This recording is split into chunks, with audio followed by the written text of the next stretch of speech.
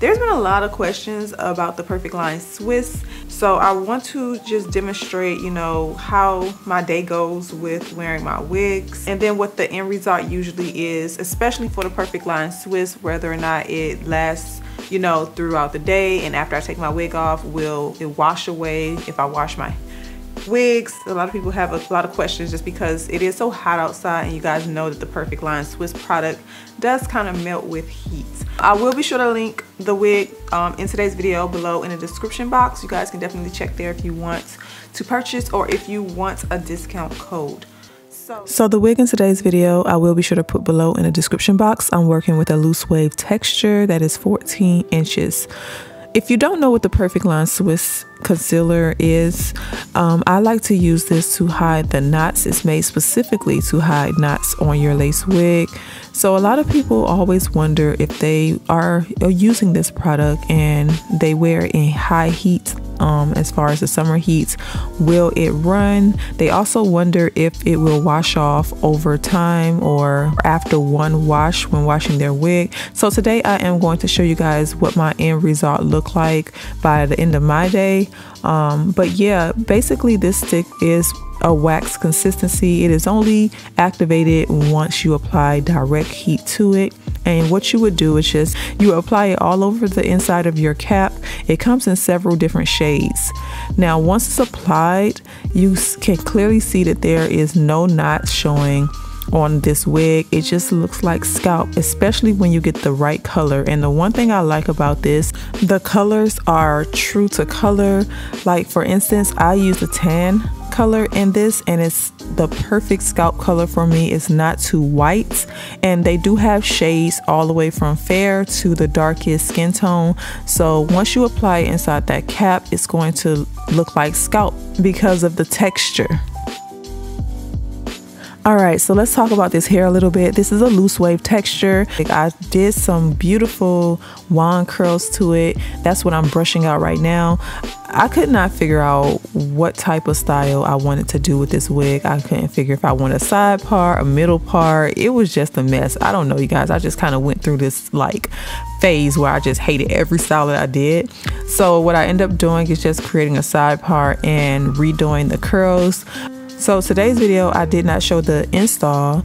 I used the same method that I used in my previous video from yesterday. If you guys seen that video, which was with the Eben Wonder Lace.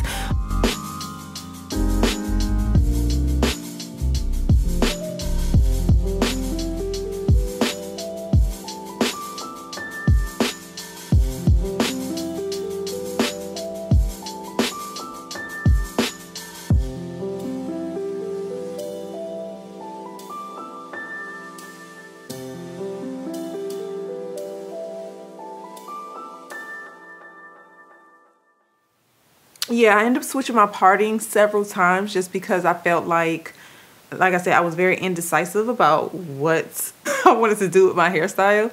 But I like the way everything turned out. I do have a few flyaways. It's okay. So yeah, let's get started with this day.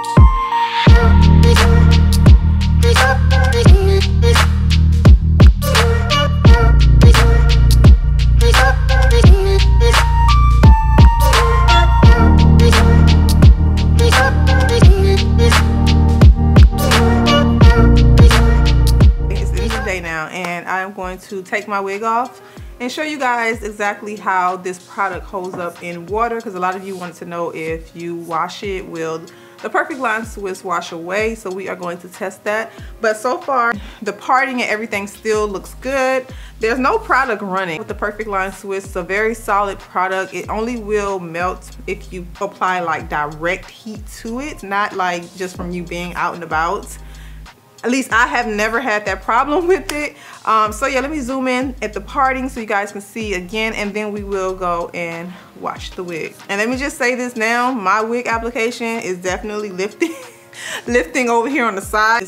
I haven't really touched up that area, so it's starting to lift there. So if you see that, don't even worry about it. So here's a close-up of how everything looks in that scalp area. It looks the exact same as it did once I applied it at the beginning.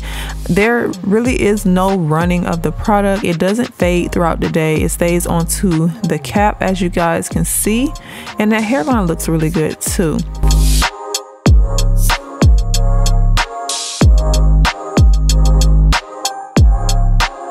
Parting the hair, you can kind of see everything is still good with it. And as far as this hair, because this hair is like that, I think it's like a wavy texture. I forget the exact, hold on, let me look.